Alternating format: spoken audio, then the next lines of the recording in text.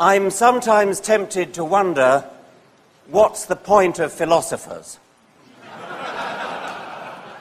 And then I remember Dan Dennett, and all is revealed, all is answered. Dan, I said that Jerry Coyne was my guru since John Maynard Smith died with respect to evolutionary genetics. Dan Dennett is my guru with respect to clear thinking and whether an argument that I want to put forward works, whether it's silly, whether it's obvious. I would always go to Dan in the way that I used to go to John Maynard Smith as a mentor and as a dear friend. He's one of the participants in the Four Horsemen DVD, which Josh produced, and it's a very great pleasure to me to invite him to speak to us today.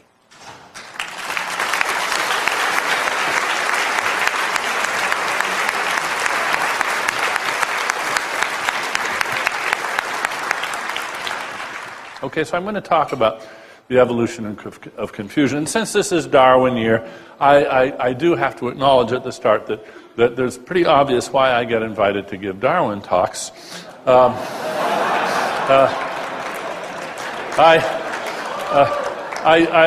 seem to be getting to look more and more like him as time goes by. And he is my hero, so a nice person to look like.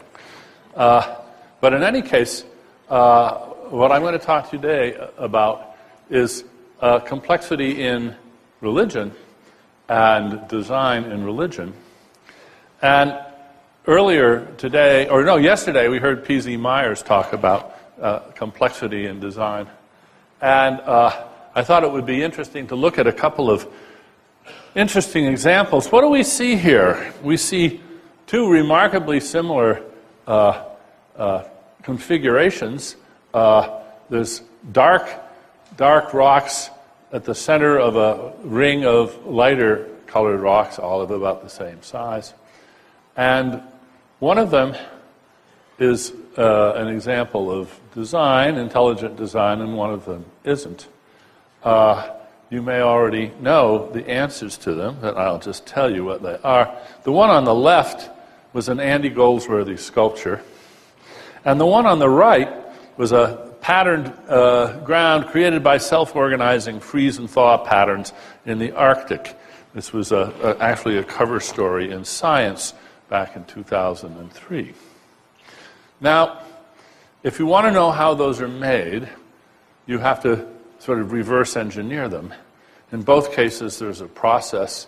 In one case, there is a plan, an organized, represented plan. In the other case, absolutely not. It's just a physical process and doesn't involve any life at all. And in fact, here's a few more examples. You might want to guess which of these are designed and which not. The one in the upper left and lower right are both not designed. Those are both formed just by natural tidal actions on certain sorts of coastal waters. And the other two are designed, and again we have an Andy Goldsworthy sculpture on the upper right. If you don't know his work, I highly recommend it. It's beautiful. And we can reverse engineer the rock system, and there was even a computer simulation that was done which showed how those rocks came to take on the remarkable pattern that they did. So what I want to do today, though, is talk about reverse engineering religion. Now, when you reverse engineer anything, you want to know how it works, what it does and how it does what it does. And one way to figure out how it works is to see if you can get it not to work. See if you can break it or induce pathology in it, and then learn something about how it works from how it fails to work when you can induce pathology. This is a well-established methodology across science, in fact, and in particular in the area that I have spent really most of my sort of scientific research time, and that is in cognitive neuroscience, cognitive science, where we often use experiments of nature where we have human beings who have suffered in one way or another. They've suffered brain damage, or they've been subjected to one horrible or very unusual regime or another, or it may just be sitting in some psychologist's lab and having various things flashed at them for a while, and then you learn something about how the machinery works by seeing what kind of pathology or failure you can induce in the system. In fact, if you couldn't do that, you'd be hard-pressed to distinguish what you see from just magic or something. We have to understand how these things work. So now, what are the pathologies of today's religions? Well, how about preachers who are atheists? That would seem to be a fairly pathological state of affairs for a religion to have atheist preachers. And of course, there's lots of former preachers who are atheists. In fact, there's some in this room. And those in this room who would like to talk to me afterward about their own experiences, I'd be very pleased to add you to our database. But we're mainly interested in preachers who are still in the pulpit, who still have parishes, who are still preaching. And so we're looking at closeted, non-believing atheists, clergy who are, closeted, non-believing clergy. And we have found, for this pilot study, 6 volunteers. They're between the ages of 37 and 72. Just 1 woman, 5 men. For ease of exposition, I'll say there's 3 liberals and 3 literals. That is to say, the literals came from quite conservative religious backgrounds where they tended to be literalist about the reading of the Bible. And the 3 liberals came from liberal churches where the wiggle room in understanding Scripture was already established in their childhood. So we have a Presbyterian, an Episcopalian, and a United Church of Christ for the liberals, a Methodist, a Baptist, and a Church of Christ for the literals. Now we haven't yet found a good Mormon or a Roman Catholic, but that may be phase 2. We're pretty sure they're out there if they would be willing to participate. These are, needless to say, deeply confidential, entirely secure, but in-depth interviews, 3 long interviews by a very experienced interviewer, Linda Lascola, who's a psychiatric social worker with many years of experience as a professional interviewer and qualitative researcher. By the way, it's particularly fitting I tell you a bit about this here, because she sent me an email a little bit more than 2 years ago about this, and we met at the AAI conference in Washington, where we agreed to join forces on this project. So it's thanks to the AAI that this thing ever happened at all. Now, what are the questions that need answering? One of them is why there are atheist clergy at all. How does this come about? You might think, that's very strange that an institution like a church should end up with, among the professionals in the official pay of the church would be people who were atheists, and yet the reasons why there are atheist clergy are not so hard to find. We might call it the not-so-tender trap. First, I'm going to describe the trap, and then the more curious question is, why does the trap exist? But what's the trap? Well,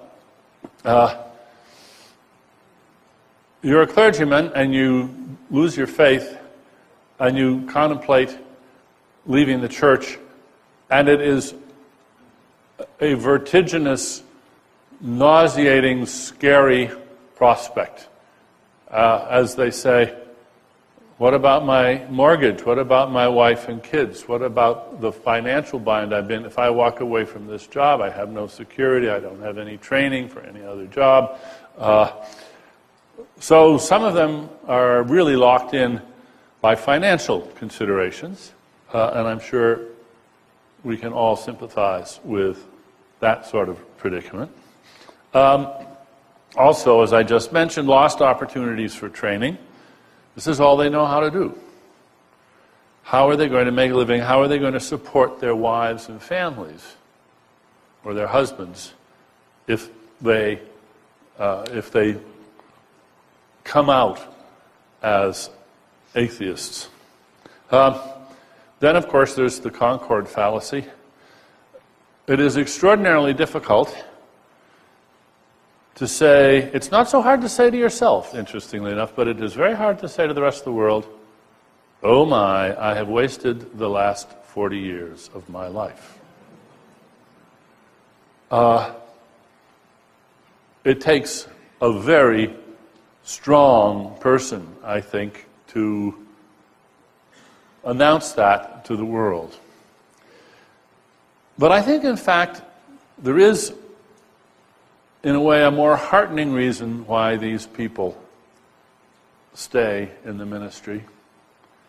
It's because they are basically very good people, and they're trapped, and they don't want to hurt people, and there are a lot of people for them to hurt. Their families, their friends, their associates. Here's a quotation from one of them. There have been times when I'd say, you know what, I'm just going to tell everybody, and whatever happens, happens. And then I think, gosh, I can't do that. I think I could handle it, but it's other people that I'm worried about. Or one man talking about his wife, and he's saying, it's just going to turn her life upside down. So these are people caught in an excruciatingly tight trap and dealing with it one way or another. Now, in the case of our small self-selected sample, my own guess is that at least half of them will soon take a deep breath and take the plunge and go public and let the chips fall where they may. But at least two of them are in it for the duration and profess to be content and happy. And they have their reasons, they have their, you might say they're their rationalizations, or you might say, no, given their current predicament, this is the morally right thing for them to do, and they are right to do it. They do more good and less harm if they stay and, in effect, sacrifice their own integrity and their own honesty and live out a lie rather than reap the consequences of revealing the truth. There are 6 very different cases, and they're really quite moving when you read these interviews. And may I say, Linda Lascola is one heck of a good interviewer. I read the transcripts, and I think, boy, oh boy, I couldn't have conducted this good an interview, not by a mile. She's extremely good at securing and deserving to secure the confidence of the interviewees, and then probing gently but very firmly, probing. By the way, if you haven't seen it, another nice example of the same sort of thing is the television episode where Richard interviewed Father George Coyne, and very respectfully held his feet to the fire. And you watch this really very intelligent and lovely man, George Coyne, the Roman Catholic priest, who's also the royal, well, not the royal astronomer, but the Vatican astronomer. And to watch him tie himself in knots, trying to deal with the conflicts between his church and his science, it's a stunning example. I have to say that our 6 ministers are not in the same intellectual league as George Coyne. They're good people, but they're not very good thinkers. But sometimes you learn a lot from people who are not that good thinkers, because you see what they rely on, how they think about these things. It's interesting that some of them are quite bookish, a few of them. I'm sure Christopher Hitchens will be delighted to learn that it was reading God is Not Great, which was the tipping point for one of them. I think that would surprise a lot of people, but no, that was it. That's what did the job in one case. And the God Delusion was also on the reading list of at least half of them. So that our books are getting through, even to the clergy.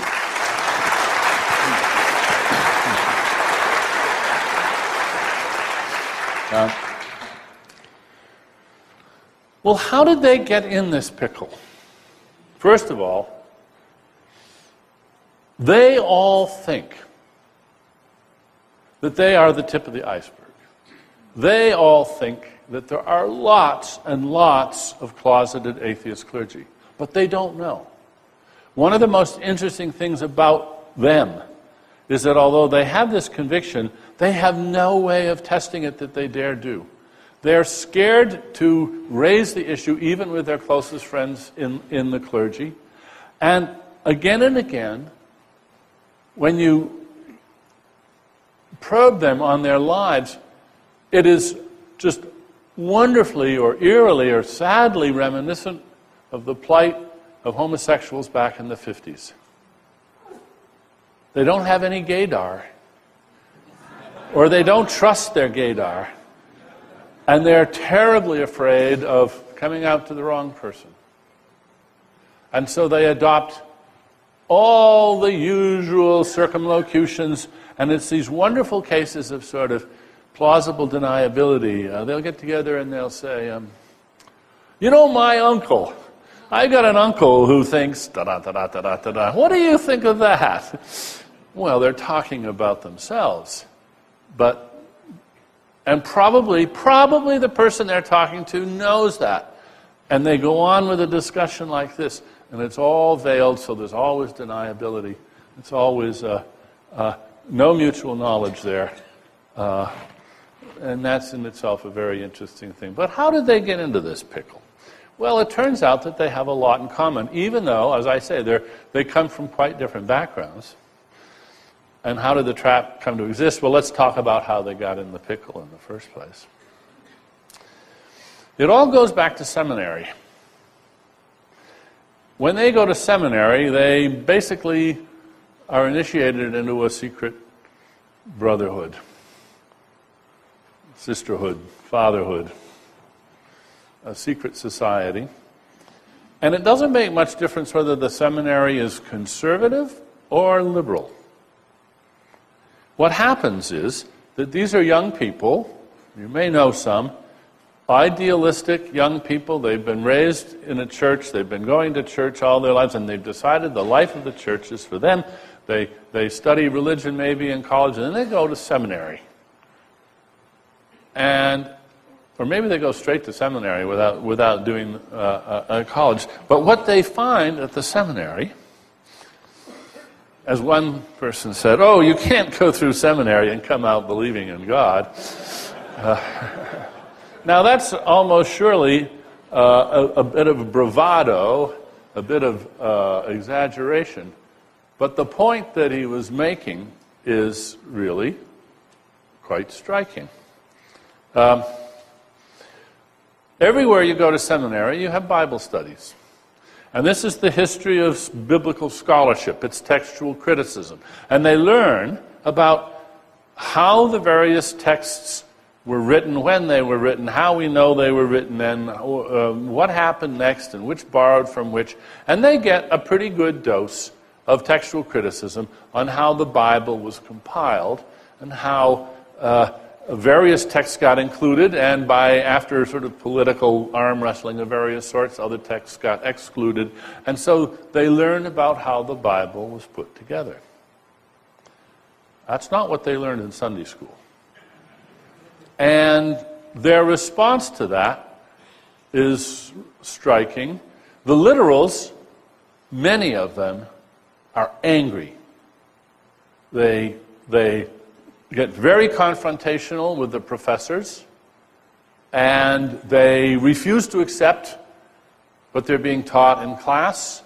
They realize that if they want to get a good grade and the passing grade in that class, they're going to have to spew back this terrible stuff. They are not convinced by it at all, whereas many are convinced, or at least bothered. And in any case, the cat is out of the bag. They get an introduction to what's known by scholars about the recension of the texts. Now, in itself, I think this is a very interesting and, in fact, very hopeful sign.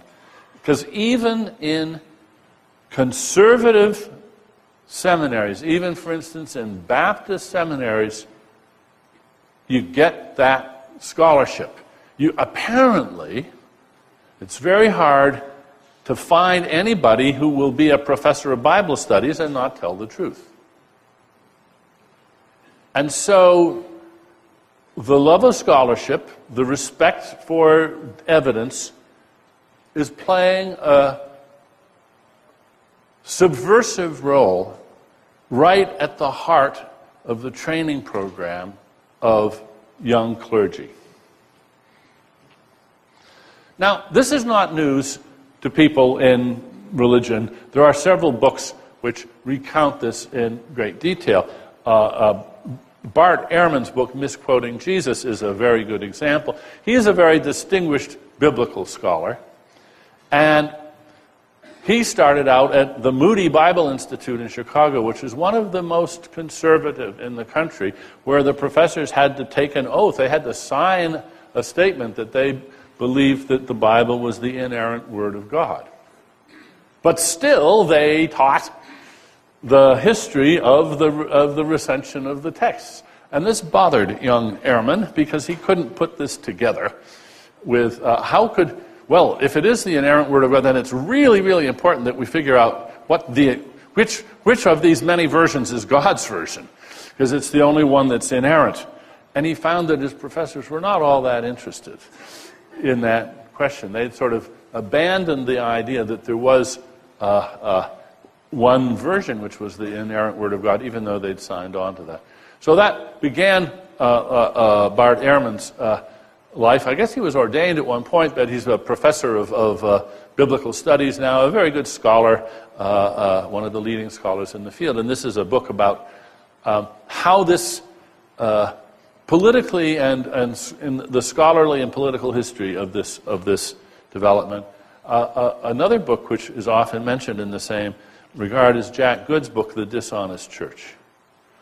Now, Good is a former minister who is really outraged by the chasm between the laity and the clergy, where the clergy, they all know these secrets, and it's a conspiracy to keep the secrets from the parishioners who can't handle that kind of information. Now, a lot of young people get to seminary, they confront this, they get outraged, and they walk away, and lucky them, they dodged a bullet, because they got out while the getting was good. Others, and I wonder if you reflect on yourself, when I look at their lives and think, what would I have done at that point if I'd made that investment in going to seminary? Would I have hung around? Would I have thought, well, let's see, maybe we'll see, and see if I get ordained? And the temptations to stay with the program along the way are surely great. And after all, these people go in with really pure intentions. They want to help the world. They want to help the world by doing what everything in their childhood said, this is the way you do good. There's hardly a better way of doing good than this. And then they get to seminary and they discover that. Now, of course, a skill that is taught in seminary is how to put a spin on the truth about the Bible. Now, there isn't a course called How to Put a Spin, needless to say. No, it's taught by example, sort of in every class. They learn from their professors about how clever ways of talking can glide you over these problems and provide you with things that you can say to the parishioners that are, if you squint just right and get the light just right, they're sort of the truth about what you know. How to avoid divulging the truth about the Bible. This is what they learn. Well, at this point,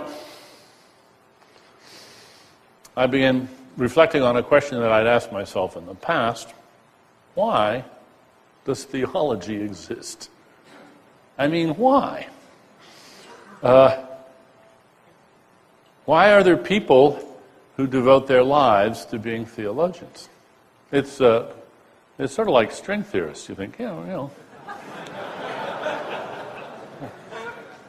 is it? And for years, I thought it was just sort of just an excrescence, a byproduct of the way cultures treat religions. And you think that over the centuries, there's always going to be some curious and pretty smart people who just can't quite get their head around the standard stuff that they hear from the pulpit.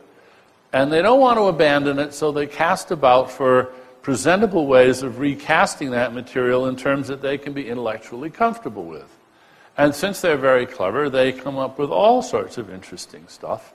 And if they're really, really, really clever, they may even end up inventing modal logic or coming up with some important advances in philosophy simply in the course of their campaign to figure out some way of couching what they believe they ought to believe and profess in terms that satisfy their sense of intellectual integrity. So I thought that it was a sort of encapsulated scholarly, taking in each other's laundry. And to some degree, I think that is what it is. And heaven knows the academy is full of pockets of very clever people doing stuff very well, where you wonder, why on earth are they doing it? I like to quote Donald Hebb, one of my heroes, the great Canadian psychologist, who once said, if it's not worth doing, it's not worth doing well. You think about it, and you think what decimation this would do to academics if we applied it rigorously. There's a lot of people out there doing very well, very, very well, very professionally, things that probably aren't worth doing. And I thought that theology was one of those, but I've come to realize that it does actually have some users. There are some people who avail themselves of the work of the theologians. And who are they? They're the ministers who have to have an answer to what can I say to the parishioners. And so they're actually quite eager to read the latest theology. Give them, and theology, of course, changes as times change because parishioners have different issues and problems and questions. And so there's always, apparently, a market among some clergy for new ways of responding to those embarrassing questions that they get from parishioners, and that's fed by the theologians. Now, some of the theologians, of course, go too far. You have people like Bishop Spong and Don Cupid, who are as close to being explicit atheists as you could get, and are derided and reviled as atheists by many Christian leaders, but just as much honored by others for their liberating and refreshing and wonderfully insightful views on the nature of religion. In other words, what I'm saying is that what theology is a compilation of ways of not coming clean about the whole enterprise. Or, as you might say, theologians are religion spinmeisters. That, I think, that's what theology is today, and I see no reason to believe it isn't what it's always been. I see that as its raison d'etre. Now, let's consider the canons of good spin. It is not a barefaced lie. You have to be able to say it with a straight face. Very important. It has to relieve skepticism without arousing curiosity. Oh, I get it. Oh, I get it. Oh, well. All right. And it should seem profound. Now,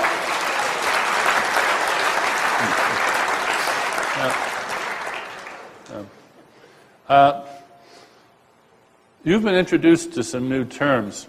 Kippel was one, and Granfalloon was the other now. Well, I want to introduce a term of my own that I coined some years ago, and that's deepities. Now, I didn't invent the word itself. The teenage daughter of a colleague of mine did. He came in to see me one day and he said, well, last night at supper, around the dinner table, I was holding forth on, I can't remember what the topic was, but I said something that I thought was rather important and profound, and my daughter Alex said, ooh, Dad said a deepity. And ever since he told me that story, I thought, oh man, deepities, I like that idea. Yeah, Dad said a deepity. So what's a deepity? I've taken it beyond just the term itself, and I've given it a definition. So a deepity is a proposition that seems to be profound because it's actually logically ill-formed. It has at least two readings and balances precariously between them. On one reading, it's true, but trivial. On the other reading, it's false, but would be earth-shaking if true. And so what happens is, you hear it, and you think, oh, yeah, this seems true. Oh my gosh! Whoa! And then you got yourself a deepity. So to help you get on with the term, I want to give you an example of a deepity. Are you ready? This is going to be pretty profound. Everybody's sitting. That's good. Yes. Love is just a word. Oh, wow. Oh, wow. Love is just a word. Now let's just walk through it. Here's the first reading. Love is just a word. That's true. It's trivial. It's a word. It begins with an L. It's got 4 letters. It's comparable to cow is just a word. And cheeseburger is just a word. And so forth. For any word you like. So there's the true trivial reading of the sentence. Then here's the other one, which is, just take those quotation marks off. Love is just a word. Oh, really? Oh, my. First of all, it's false. I mean, whatever love is, it isn't a word. It may be an interpersonal relationship. It may be an emotion. It may be the most wonderful phenomenon in human psychology. Or it may be an illusion. But it isn't a word. It is not a word. You can't find love in the dictionary. Right? That's almost a deepity.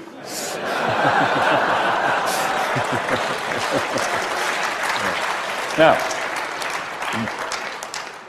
or maybe that would be a good country western song, you know? So, what these are, and this is one of the common forms of deepity, it's really an elementary mistake.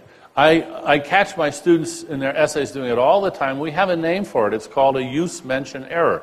It's confusing the use of the word with the mentioning of the word. That's why we philosophers get really nitpicky about saying, you got to put quotation marks around words like that, because otherwise you have an ill-formed sentence. If you want to talk about the word love, put it in quotes, because you're mentioning the word, not using it. Okay? That's a use-mention error. It is such a common mistake, such an elementary mistake, that UME, I write it in the margin, you know. UME, use-mention error. So this is not, as it were, sophisticated stuff. This is a very common mistake. Now, Richard every now and then asks me, well, what's the point of philosophy, or why are there philosophers? You know? So here's a little example of some philosophers at work. Okay? Gottlob Frege, one of the great fathers of modern logic, famously and notoriously and perplexingly said, the concept horse is not a concept. This is paradoxical. Now, what he meant by that, if you're interested, and there's no particular reason to be interested, but what he meant by that is that given his theory of concepts, only predicates are really the names of concepts. And the concept horse is, of course, a subject. And so that's not going to be a concept. Is a horse, on the other hand, is a horse, that is a concept. Well, philosophers don't agree about Frege, about whether Frege is right about the concept horse is not a concept. There's a lot of literature debating that. But what every philosopher, I think, agrees on is that the concept horse is not a horse.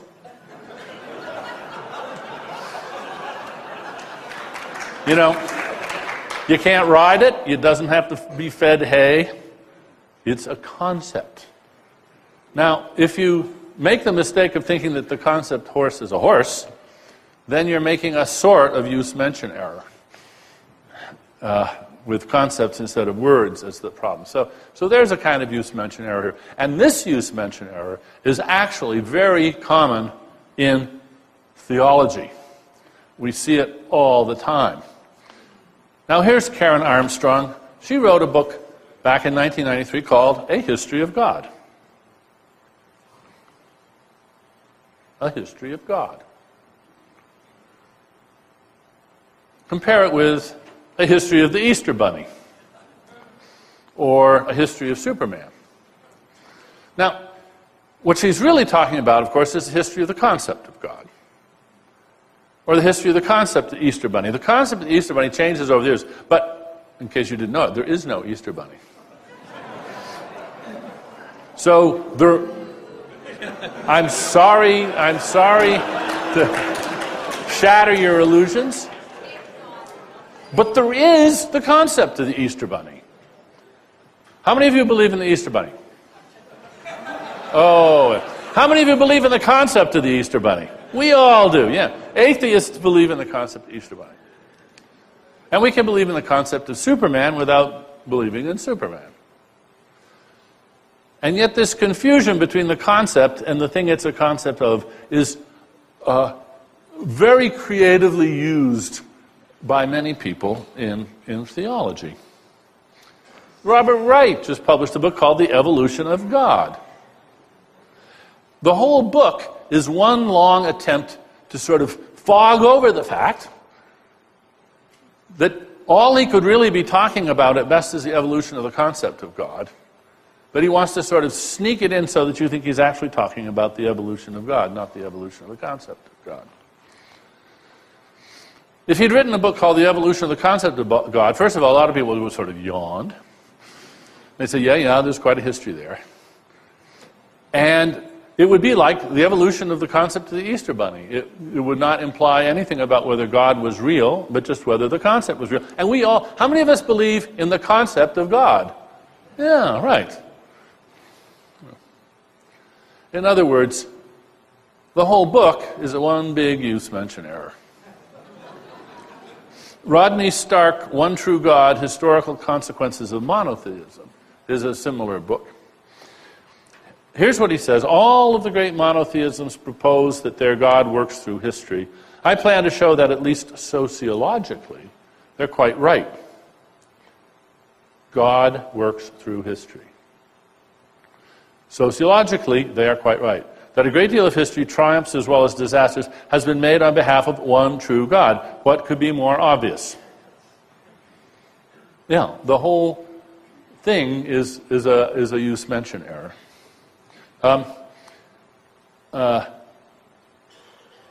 Here's one of our interviewers. God is literally what we would call a metaphor. Oh. Well, I don't know about you, but, I believe in metaphors. So I guess I can say I believe in God. If God's a metaphor, hey, that's easy. Or this is a different dodge, but You'll recognize it. When I lived in New Mexico, I heard these Native American storytellers tell creation stories, or other stories about their tribe. Then they'd say, maybe it didn't happen this way, but the story's true. Meaning there's truths in the story, but they're not literally true. This, of course, is a very well-known turn of phrase in many versions. It spreads effortlessly. It seems to be, I guess it's what I would call a good trick. It's discovered again and again and again. You don't even have to copy it from others. It's such an obvious move to make when you're pressed with an awkward question. Here's another quote from one of our interviewees. I define God as the process of creativity within evolution and human history that makes for greater humanization. This is clearly one of our liberals. Now, I think about this, I think, oh, well, if that's how God is defined, I think I believe in God. I think Richard probably believes in God. If what it is the process of creativity within evolution and human history that makes for greater humanization, well, I guess so. So if that's what God is, then that's another way of saying that you believe in God. And then Rodney Stark again. Rodney Stark is an interesting person because he's a very clever man, writes, he's really a sociologist, writing about religion. He clearly likes religions that are, he wants an anthropomorphic God. He thinks a God that you can't make bargains with, that you can't pray to, that you can't make promises to and expect returns from. He has a sort of economic theory about this. It's an agent you can bargain with. And if that's not your God, then he's just not interested. It's not a God for him. I do not mean to suggest that this portrait of God is the product of conscious human creation. No one sat down and decided, let's believe in a supreme God, surround him, her with some subordinate beings, postulate an inferior evil being on whom we can blame evil. Rather, this view tends to evolve over time because it's the most reasonable and satisfying conclusion from the available religious culture.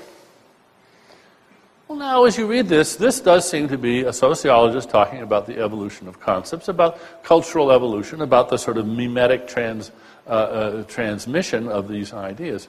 Then he puts a wonderful footnote on it. Nor am I prepared to deny that this evolution reflects progressive human discovery of the truth.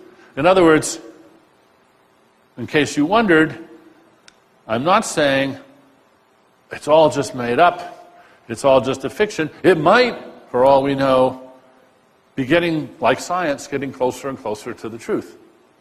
Even though he's just described it as a process which would not, unlike science, have any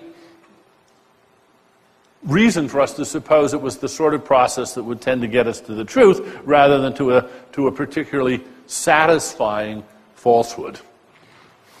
Now, back briefly to Karen Armstrong. On Fresh Air a week ago, she said, God is no being at all.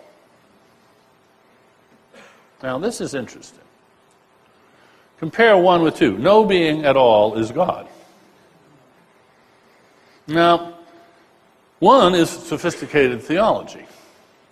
2 is crude atheism. She's really down on crude atheism. Trouble is they're logically equivalent. If you put them into the predicate calculus, they come out with exactly the same formula. So they mean the same thing. But one of them is sophisticated, and one of them is that crude, primitive atheism that the Four Horsemen represent. And at this point, I think you can begin to see, I'm beginning to see more and more what I'm going to call the transparency of theology.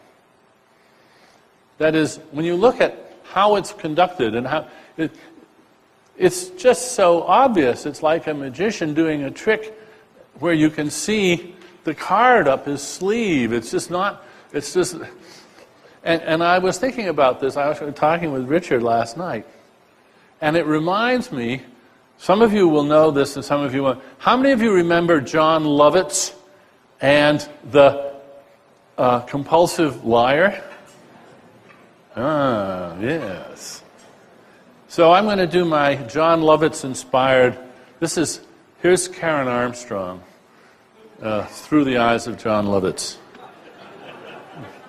Terry Gross says, well now, Karen, do you believe that God exists? Oh, now I think that's the wrong question. I really think, because you see, that supposes that God is a being that might exist or not. But God is no being at all.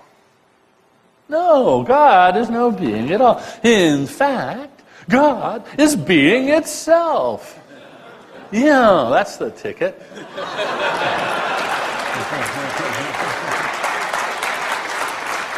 Moreover, God is being its... No, even more.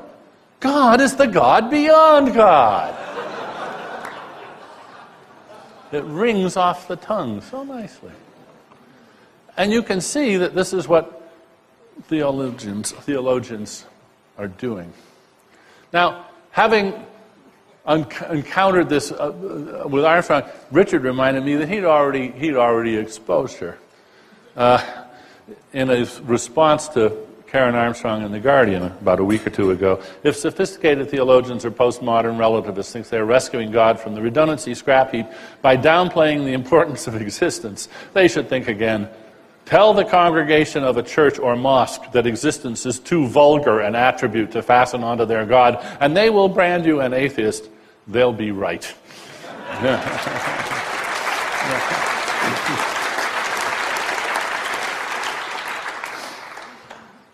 I love this quote, God is so great that the greatness precludes existence. Now that's really deep. Now that's, And what I particularly love about it is that this was said by Raimondo Panikkar in 1989, and some years earlier, the wonderful novelist Peter de Vries parodied this very idea in a hilarious book called The Mackerel Plaza. It's a novel, one of his funniest. De Vries is an interesting man. Like Stark, he likes his religion anthropomorphic and bold and conservative, and he hated liberal, sort of suburban liberal Protestantism. He really didn't like that. And so he wrote a novel which has a character, Reverend Mackerel, who is the epitome of suburban liberal preacher. And there's a hilarious sermon, and the punchline of Mackerel's sermon it's one of my favorite lines of all times. And so, dearly beloved, it is the final proof of God's omnipotence that he need not exist in order to save us. Yeah. Now, Richard was asking me the other day, he and Christopher and Sam, less me, but I get a little of it, are often accused of being philosophical Philistines, crude, untutored people who shouldn't mess with sophisticated complexities in the field of philosophy. And he wanted to know, did I think that it was true, and that what philosophy should he read if he should repair this damage? I said, no, I just don't think it's true.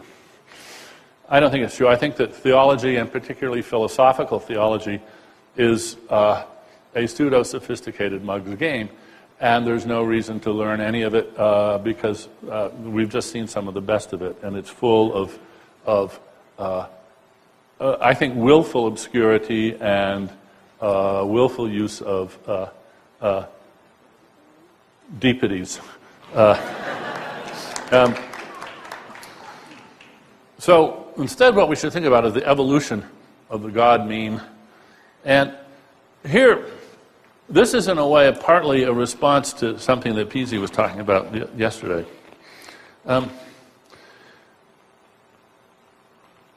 The trap that traps these poor people in the role of closeted, non-believing clergy is cunningly designed to hold them. It is a well-designed trap, but nobody designed it. There's no mastermind. There's no ringleader. There may be individuals who have a very good idea about it and who want, for their own reasons, to perpetuate it, but that's not necessary. I think every detail of that institution, of that set of circumstances could arise by nothing other than natural selection, blind variation and selection, where these are such potent features of the institution that they get prolonged and become self-perpetuating, in spite of the fact that nobody really has to be their shepherd, their steward. They take care of themselves quite brilliantly over time. In the paper that Linda Lascola and I are going to write, we're going to look at that claim in more detail. What we have here, as so often in biology, is reasons without a reasoner. There's lots of reasons why biological structures take on the shapes they do, and why bones are the way they are, and wings and eyes and brains and proteins. There's lots of answers to a lot of why questions. And the reasons that we invoke are reasons that are not represented in the mind of God, nor are they represented anywhere until they're represented by the biologists that figure them out. What they do is they shed light on the processes, the blind, unreasoning processes which have gradually homed in on those reasons, because by default, this is what Darwin realized, that when you have offspring, some will die and some will live. Some will die for no reason, some will live for no reason, but there'll be a reason why they did better than the others.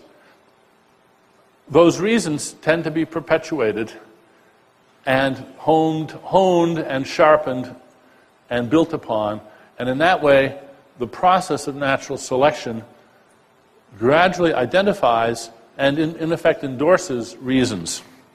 That's reasons without a reasoner.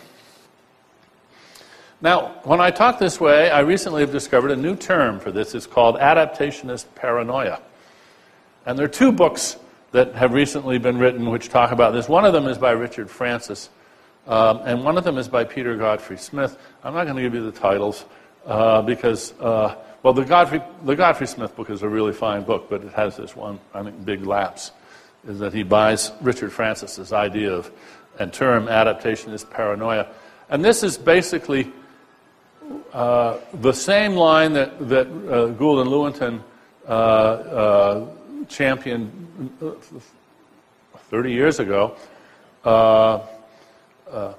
which shakes a finger at adaptationists and says that's not a good methodology. Well, no, it's a hugely successful strategy of research in biology. It can be overdone. There's such a thing as doing bad adaptationism. But if we do it right, we ask lots of why questions. And very often, we get really interesting answers which we can then use to test empirical hypotheses and make predictions.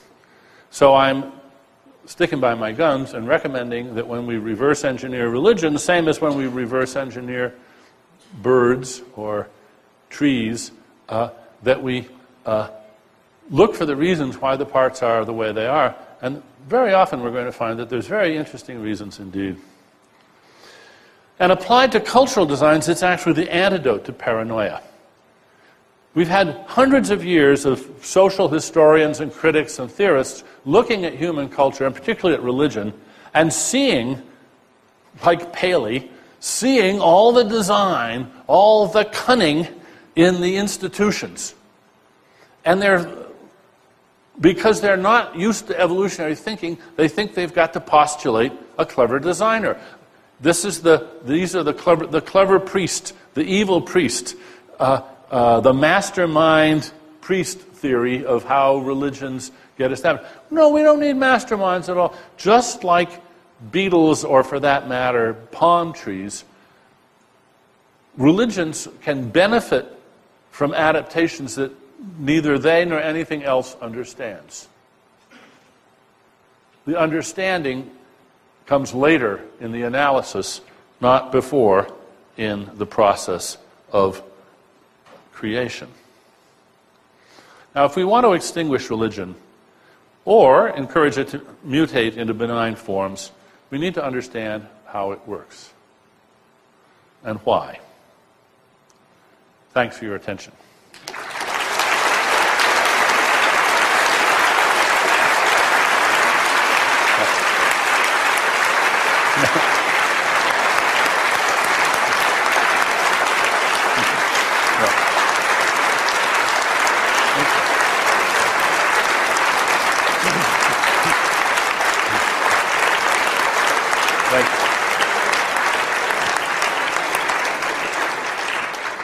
I never listen to a talk by Dan Dennett. I never listen to a talk by Dan Dennett without my mind racing and exulting in the sheer joy of intellectual exercise. It's been a fabulous talk. Thank you very much, Dan. Thank you.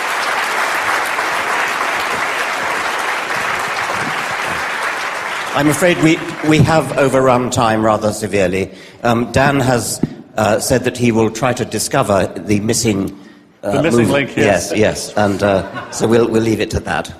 So thank you, Dan, very much. Okay.